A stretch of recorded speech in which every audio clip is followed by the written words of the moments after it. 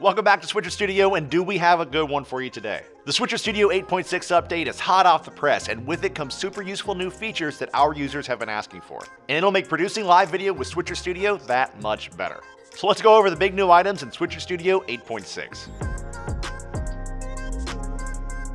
First up is a brand new tab in the Switcher Studio interface, Timestamps. Timestamps let you mark moments in your production to view later, so you can easily find those moments to clip out and repurpose. Just tap the Timestamps icon in the Switcher Studio interface and they'll appear in the Timestamps tab.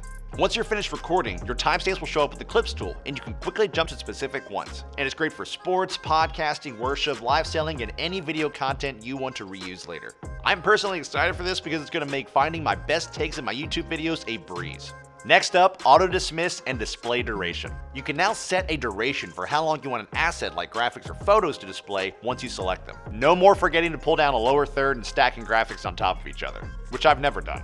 Just tap the asset after you set its duration and it'll automatically disappear once that time is up. You can also assign assets like video, timers, and animated text to auto dismiss once they're finished playing. Select the toggle in the asset's edit properties, and sources like B-roll will automatically disappear once they're finished playing.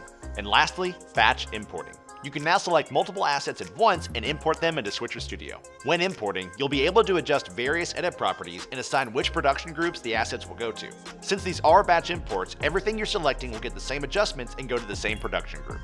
Switcher Studio 8.6 improves your live video production experience, allowing for faster work on the front end, more focused live editing, and efficient repurposing of your video content. Let us know your favorite new feature in the comments and subscribe to the channel for the latest Switcher Studio news and updates. Be sure to follow us on social, and we'll see you next time.